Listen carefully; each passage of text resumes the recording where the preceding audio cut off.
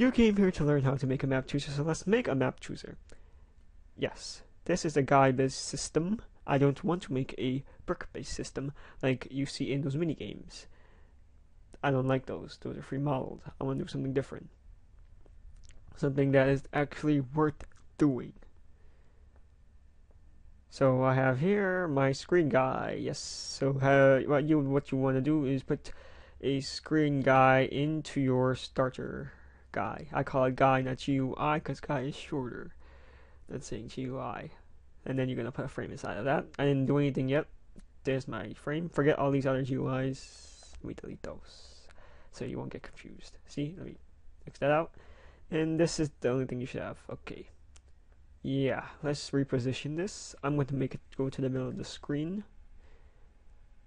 Yeah, just follow what I put in these size constraints. What do I want to put? Okay, is that big enough? I don't know.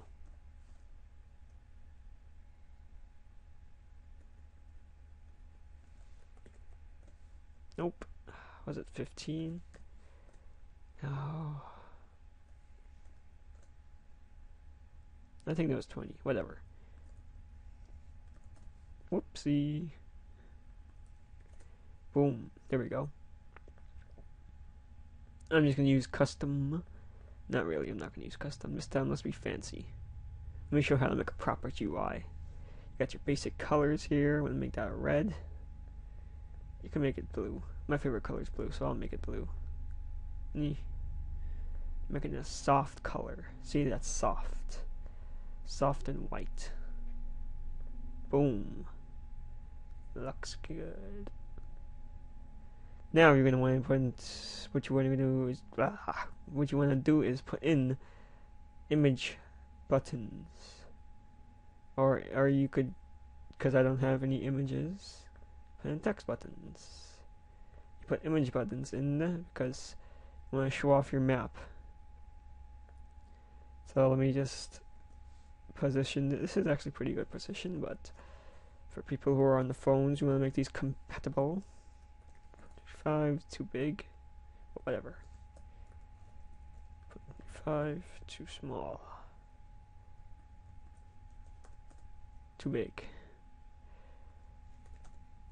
If anyone wants to help me on resizing, guys, this is the only way I know how to. Just adding the absolute position and absolute size. I don't touch scale. I mean, not scale. I don't touch offset, because it doesn't make sense. What am I going to be using it for?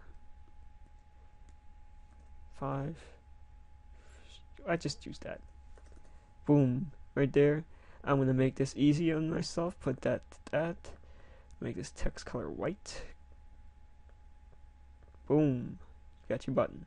Name it Map 1 or Fortress of Solitude.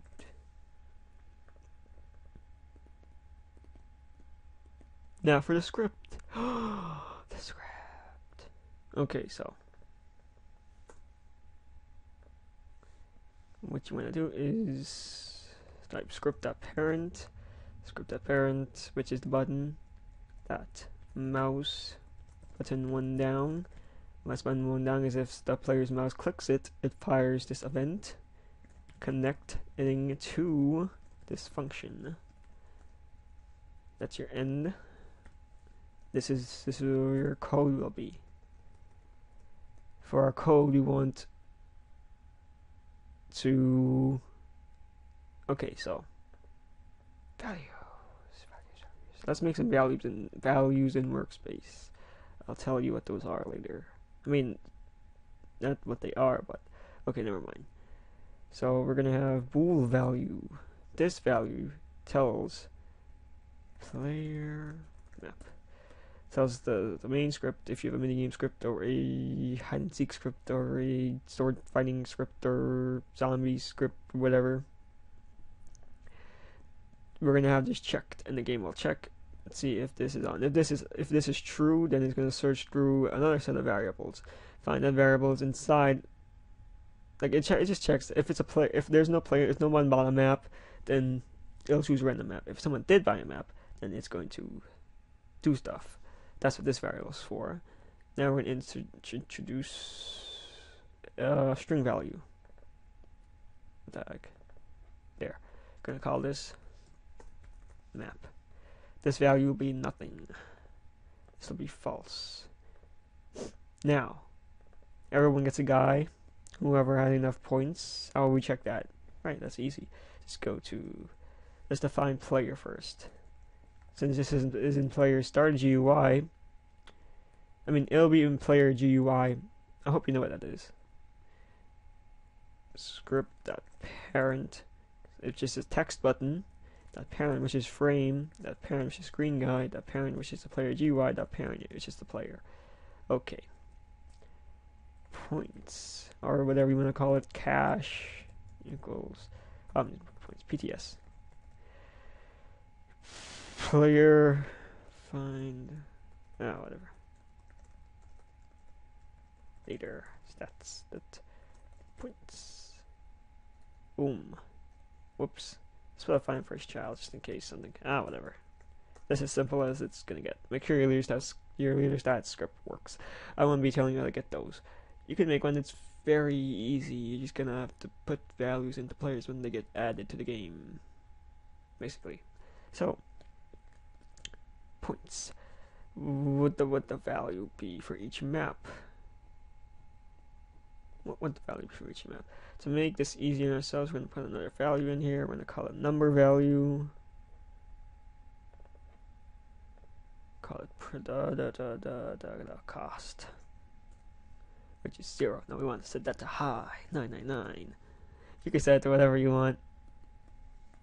So points. Oops.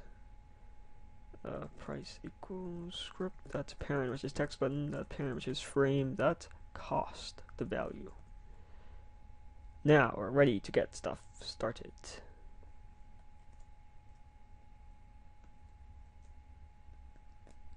The reason why we put this is in here because once it's clicked, we want to check if the player has amount of points. We don't want it to be outside because it'll be already defined, I think. Whatever.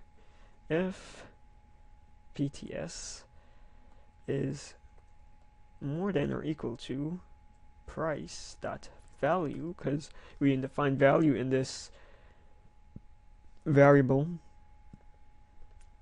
Price dot value. If it is less than, I like making things easy. If it's less than or equal to price dot value, whoops. If it's less than, yeah, then return end, which basically cancels the function. That's all you have to know. Return end just cancels the function. Now, if it didn't, if it passed regex, Lua reads from top to bottom. I think. I'm not sure. Okay. If the points are not less than price to value, then we're going to continue. Go to this line 6. What are we going to type? Oh, I forgot. Okay, so we don't need to define that value. Remember this value in workspace? So where are we at? Defining the variable. Okay. Player map equals player map. Whoops. Game.workspace, player map. Yeah, so.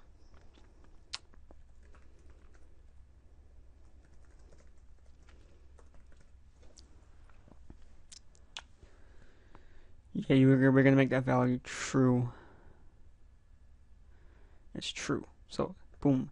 So now whenever your main script checks, and we'll get to that later, maybe in a different video. I'm sorry, but I want to play a Roblox game right now. Okay. So, yes.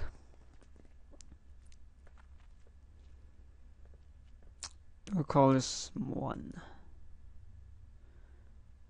Where the heck? Oh. Here. 1. And we'll have map. Player mp dot map dot value equals script dot parent dot name. Boom. So now this gets named map 1. it's better to do this. It works. So say we have maps in workspace, almost paradise. We'll just name that one, map 1. And then your main script would be like something like this. This is something you would sort of add in your main script. Function choose map. If game.workspace that player map that value equals false, then we're gonna choose a map randomly. Game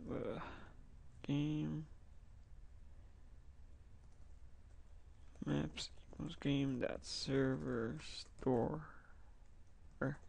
storage is like lightning, and server storage you saw have these called maps. You put your maps inside of it. I have number 1, only have one map in here, so game that server storage and maps get children. What that does is get everything inside of that model. And if player map value equals false, then maps and chosen equals maps map.random 1 to the length of maps, and it chooses a random map from 1 to the length of maps. Boom. Else we're going to go to game chosen equals game that work. So what am I okay, yeah.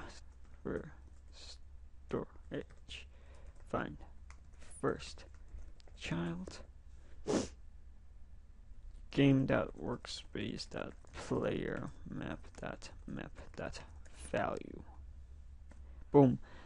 So if the value is enabled, then it will go to maps and find whatever is in player maps map value, which is 1. So it'll choose this map, and then it'll move on to clone.